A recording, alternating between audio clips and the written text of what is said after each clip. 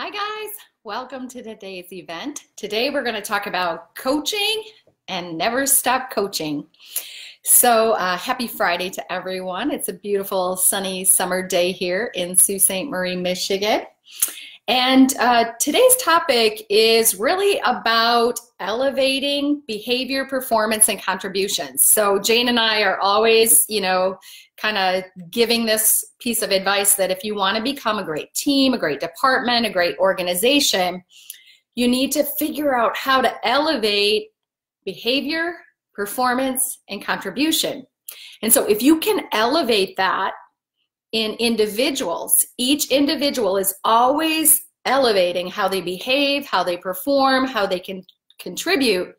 If that's always going up and up and up, then what you have is that the entire team, the entire department, the entire organization is moving up and up and up, right? So what are the tactics as a leader that allow us to be able to cause this impact, that individuals, their behavior, their performance, and their contributions rise? Okay, so there's some leadership tactics that allow us to make this happen. Okay, so that's where our focus is today. So I'm going to break this down into two major tactics. Both are related to kind of feedback or direct dialogue, which we talk about a lot. We teach this a lot. We have it available as an e-learning course in our Capstone EDU. We teach it in our summits. We wrote it in our book, The Employee Experience. I mean, this idea of giving feedback as a major tool to be able to elevate individual behavior, performance, and contribution. And so when we talk about coach and never stop coaching, or this idea that as a leader, we can continually be giving feedback, giving coaching that allows people to rise in their behavior and performance, is that, we can take three main conversations: compliment, coaching, and correction. And we could use those three really, great conversation tactics and package them all as a coaching tactic to be able to improve, elevate individual behavior, performance, and contribution. So I'm going to show you kind of how to take that, put it into kind of two major ways to coach and never stop coaching. So the first one is taking the compliment and call out or correction conversation. And we talked about this before in previous events. And if you've ever been to our live trainings, you've heard us talk about this before, is that when we give feedback in the moment, so we see something happen, we hear something happen, we've heard it enough to believe that it's true that an individual's behavior or performance is either at or above standard or below, we can give coaching or feedback in the moment. And even if it's not like in the moment, you just didn't hear it you just didn't see it, and then we respond right away or give feedback right away. I like to say it's never too late to coach or give feedback. So, maybe, you witnessed something, it was to standard or above standard, and in the moment you didn't give feedback, but who says a day or two later, a week later, you can't give feedback and say, hey, the other day, I observed this, I saw this, I heard this. And so you can give feedback, more real time is great, but it's never too late sometimes. So if you take that compliment and call out, so if it's above standard, you compliment. If it's below standard, you call it out.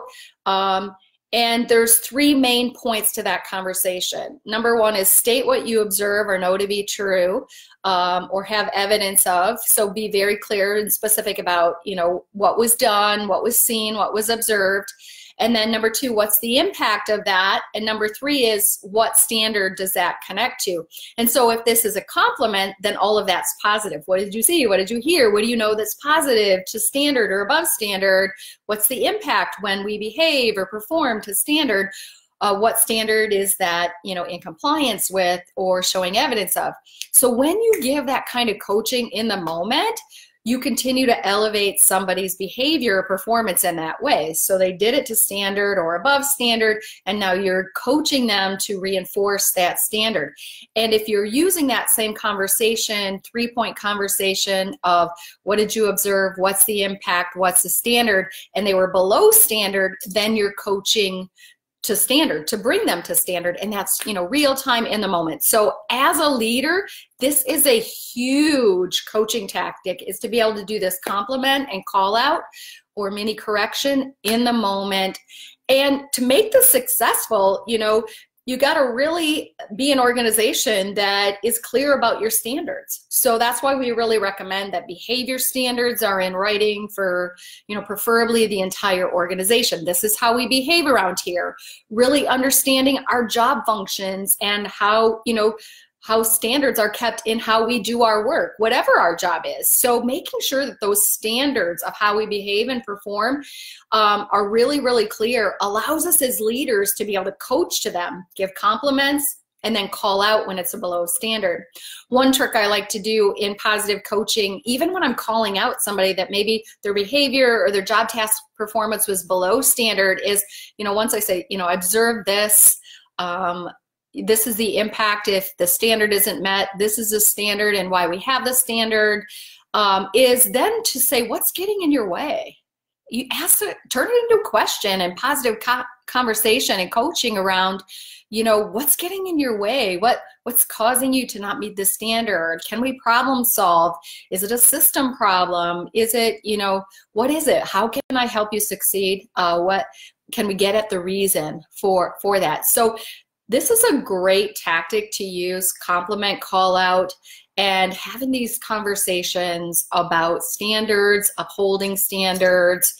And you want to do the compliment 3 times more to every one criticism or call out to keep a positive relationship with the individual on your team, so that they continually, you know, are receptive and engaging in these kind of feedback conversations.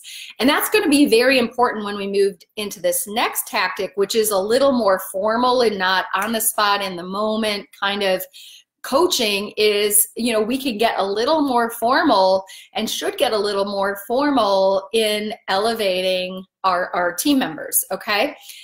So just that day-to-day feedback and whatever is a very powerful tool, but when we move into more formal coaching and conversations, people are more receptive of those if those day-to-day feedback conversations and coaching and relationship go very, very well. And especially too is if it's paired with rounding, which is a whole nother topic of relationship development. But if you're giving this feedback in the moment and you're proactively rounding to build relationships with your employees, then when you move into a more formal kind of coaching and development of your individual team members, you're coming into that in a place and a relationship that is already more positive, because you've been giving feedback in the moment 3 times more positive to every one time where you've had to call somebody out for not being at standard. And also you've proactively been working on your relationship with that individual, getting to know that person, what makes them tick, etc. So now let's talk about another tactic, which is also direct dialogue, which we label coaching.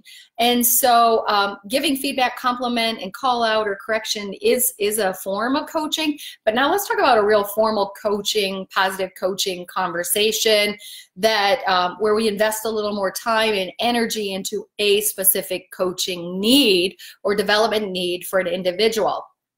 So I really believe that, and we you know, talk about this aspect of it as well when we train or work with our partner organizations on this, is, you know, in organizations, if you can really develop something that's considered a value or spirit of continuous improvement, then when we approach coaching conversations that are a little more formal, where we're actually going to, you know, dive in and really put a little more time, energy, and focus on a certain development need that an individual team member may have to elevate their behavior, their performance, then people go into that already in a spirit of positiveness, right? So for instance, you know, if it's very much declared in the organization that we're a learning organization, that we're a high achieving organization that's on this journey to get better and better and better. And part of the spirit of that and value behind that is that we're always going to be, as individuals, continually working to grow and develop. Okay, that we've never run out of opportunities as human beings and individuals on this team, no matter what our role is, to continue to get better and better.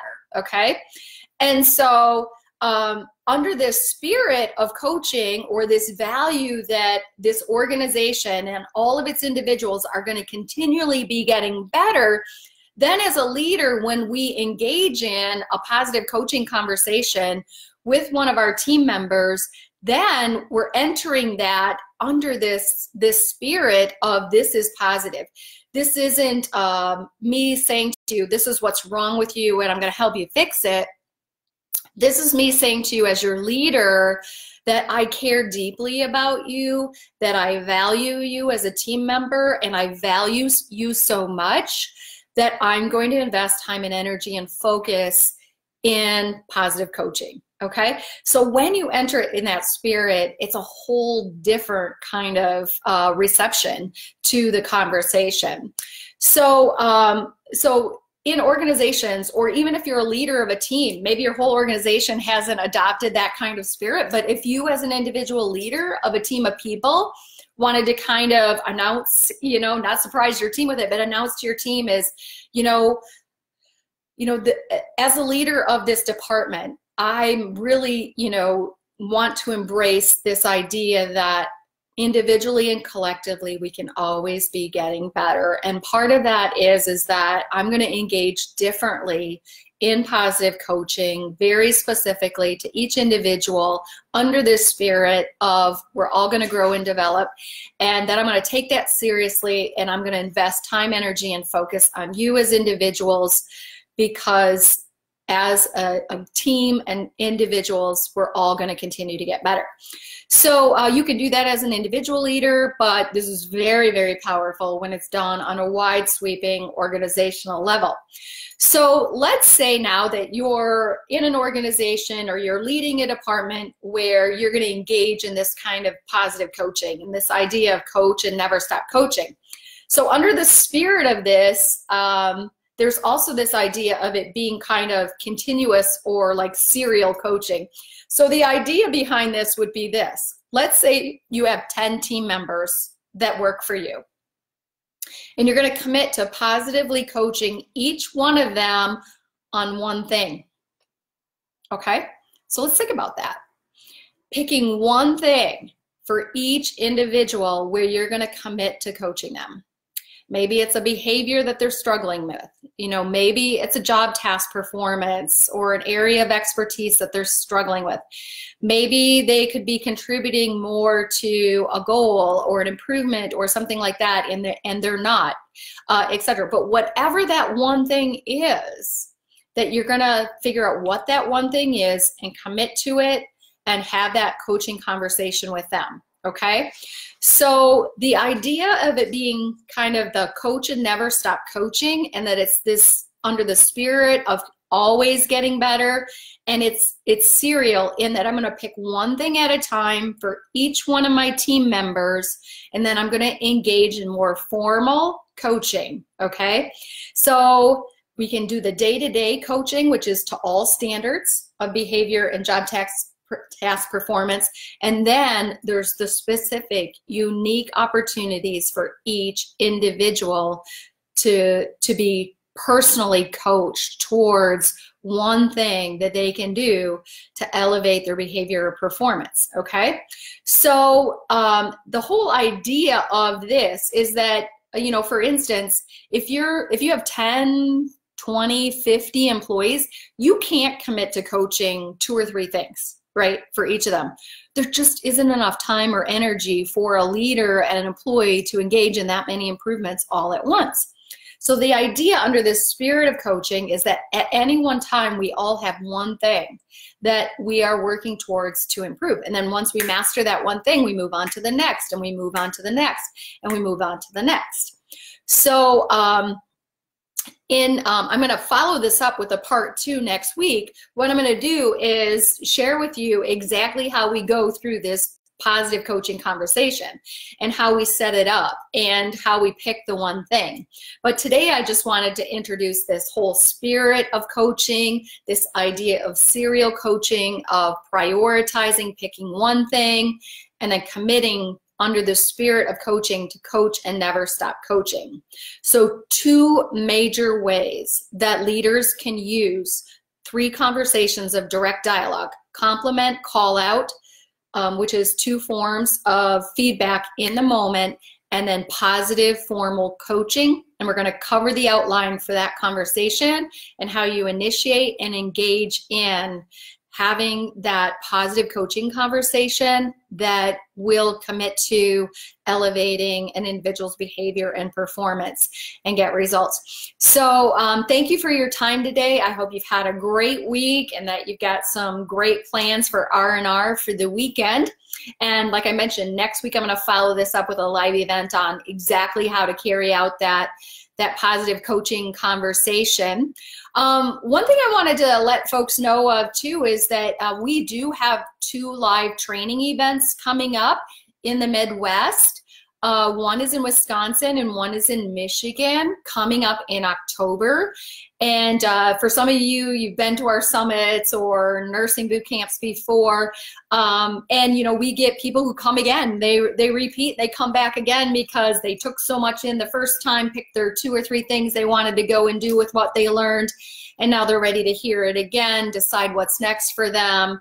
And so maybe you've been before and maybe it's time you come back and see us again. And this is our 7th year of doing our Capstone Leadership Summits, and there is a Nursing Bundle Bootcamp pre-conference that's optional too.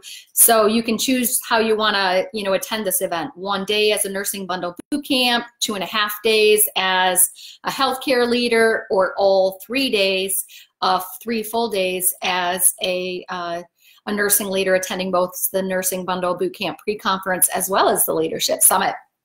So check out the details of that on our website, capstoneleadership.net. And on there, there's a page for our training events, and you can see all the differences of where the locations are and the options for registering for that event coming up in Wisconsin and Michigan in October. And direct dialogue is one of those topics that we cover live in that event as well. But as I mentioned, next week, I'm going to share with you that coaching outline for positive coaching to more formally coach and really activate your spirit of coaching into some actions. So we'll see you then. Thanks so much.